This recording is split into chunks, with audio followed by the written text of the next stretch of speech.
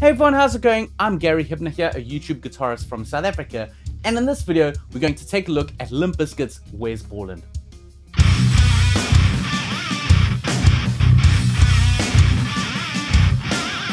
Say what you may about Limp Bizkit, but Wes Borland is a super underrated guitarist, and in this video we're going to take a look at some of his techniques and what makes him tick. Now let's talk about the tunings that he uses. He predominantly uses C# standard. He also uses drop B, so he takes that C# and flattens it down to B, and then he also uses a weird tuning that he uses on his unique 4-string guitar, which is an octave F# tuning. Basically, it's C# standard where you take your low C# and drop it all the way down to F#, so you've got 2 octaves between the sort of 6th and 5th string. So I'm going to show you that in this video. Starting off, I want to talk about how he uses harmonics. We're going to take a look at the Counterfeit riff and his use of harmonics in there and how it really creates that riff. Check this out.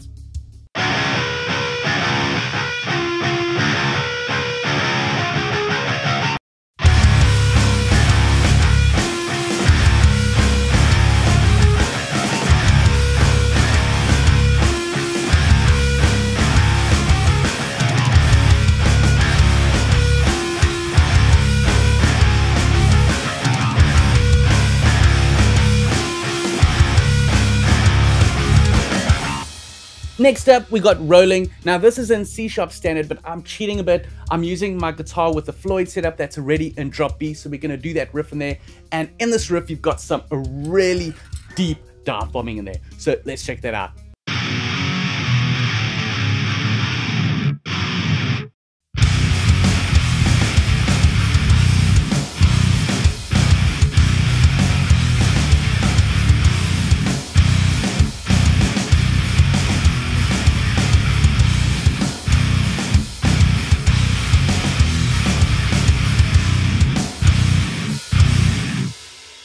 Now next up, let's take a look at Nookie. Now what really makes Nookie a great riff is the style of tuning that he uses. So this is using that F# tuning.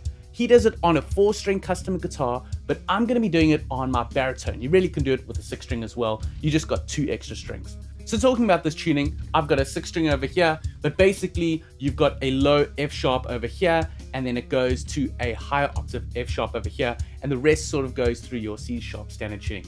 I'll leave the tuning up over here.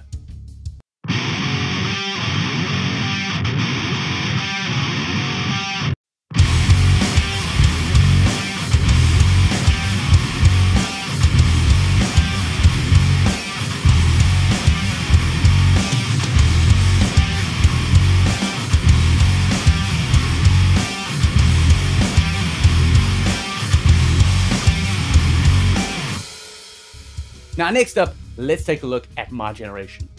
Now My Generation is a really simple riff, but what I really like about it is he's using the harmonics in there, and he's also using a Floyd Rose style bridge where he's basically hitting that to give you a sort of flutter effect.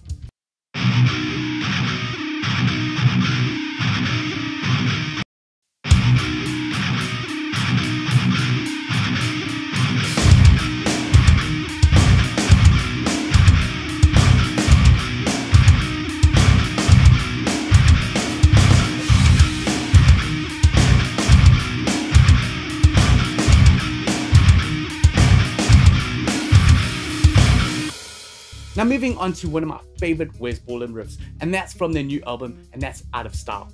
So that is in drop B, and what I really like about this is his use of the Floyd Rose. So he's diving it and he's pulling it back to really give some interesting effects.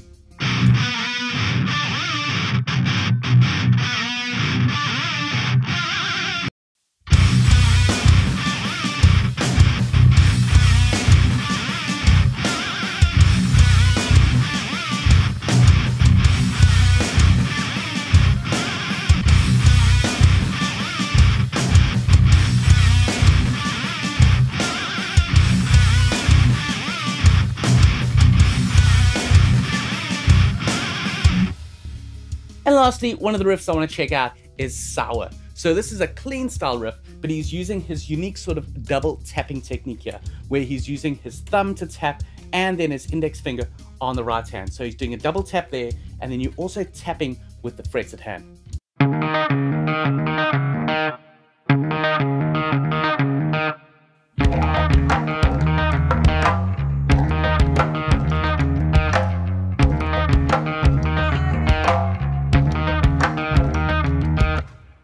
So that's it for this video. The takeaway point is that Wes Borland is a super underrated guitarist.